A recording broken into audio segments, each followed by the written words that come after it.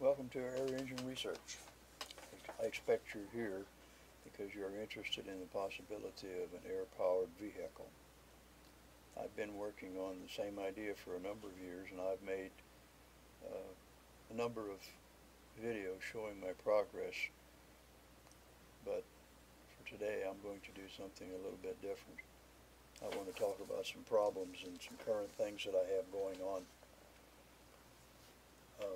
But first I want to say that I've been putting out videos for 6 years now, and some of them are pretty funny, some of them are downright ridiculous, and some of them are pretty neat.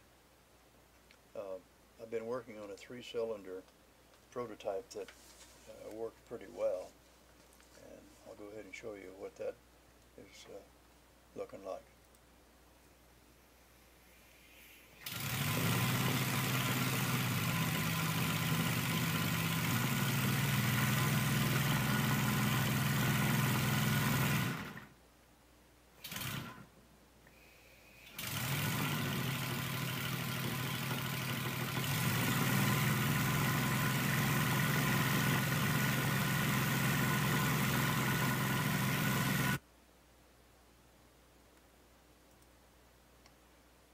Okay, that's the 3-cylinder one. You can see it runs pretty good.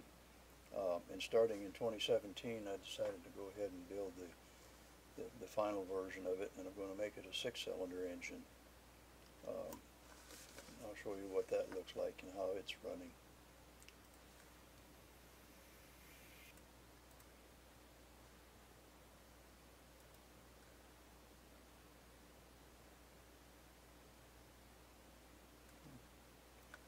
Okay, I'm running on 2, 4, and 6. So first it starts off on 2, but it's not in the right position, so it doesn't start. So I go to 6 or 4. That's 4.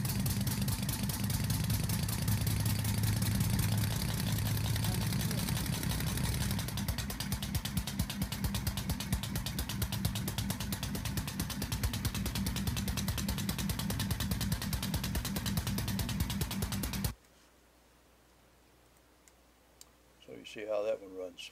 Like I say, I'm calling that a Model 2017 since I started working on it in 2017. It's a 6-cylinder eccentric drive shaft. It is compact, and it has a drive shaft that's running on 2 tapered bearings, one on the top end and one on the bottom end.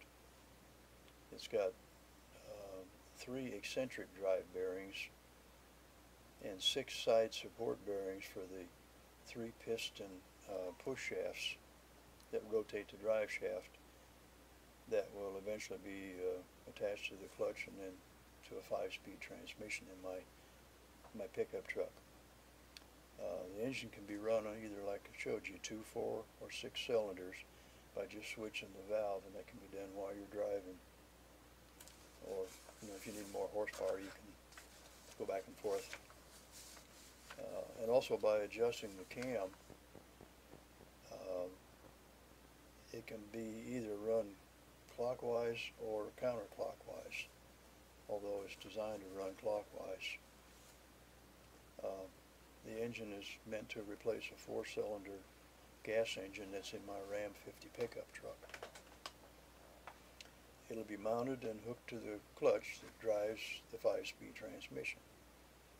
The air supply is going to come from a high-pressure tank that will be attached to a smaller, lower pressure tank that will be maintained to about 200 to 300 psi, and that will run the engine. Now, I've got a lawnmower body that I modified by putting some car tires on it and making it to where I can do some testing and stuff to see how the engine runs and how it works. This is a picture of my lawnmower body. I'll show you that in a minute.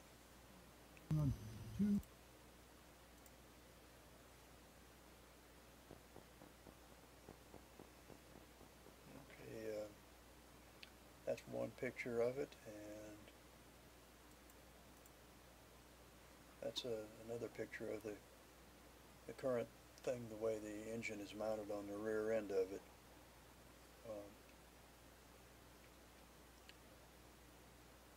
It seemed to run everything just fine on my workbench. And when I put it in the test vehicle and tried to move it around a little bit, I found out that by pushing the mower backwards, it would bend the push rod, or the valve stems, I should say. And I can't have that. So since I make the parts and build the engine from off-the-shelf items and material, my longest running problem has been the valves. And I've finally, I think, come up with an idea that will take care of the valve problem. It's a double cam, or a double valve thing that runs right now on that double camshaft. And that's where my problem is. There's another picture of a cam, the way the cam is actually designed. The cams were designed to push the valves open and keep it open for a certain length of time and then close quickly. And since they close quickly, backing up the slope on the cam is too steep, and it can't push the valve back open, so it just bends the stem.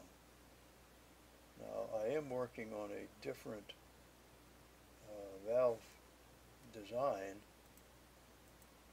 that I hope in the long run will be the right one. You can see where it has the double valves, and there's going to be a cam that will be on the drive shaft that will be inside of a ring. And as the cam moves around with the drive shaft, it'll push and pull the proper valve at the right time. So I'm hoping that will work and not let the valve stems get bent anymore. And also at the same time now, I've also been working on a pressure regulator for the high pressure to low pressure tank. I think that one will work okay.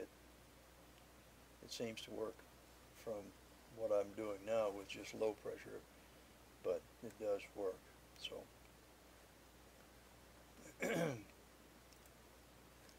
now I've talked about some things I guess that can be a little bit confusing, and I'm sorry about that, but they are part of the design.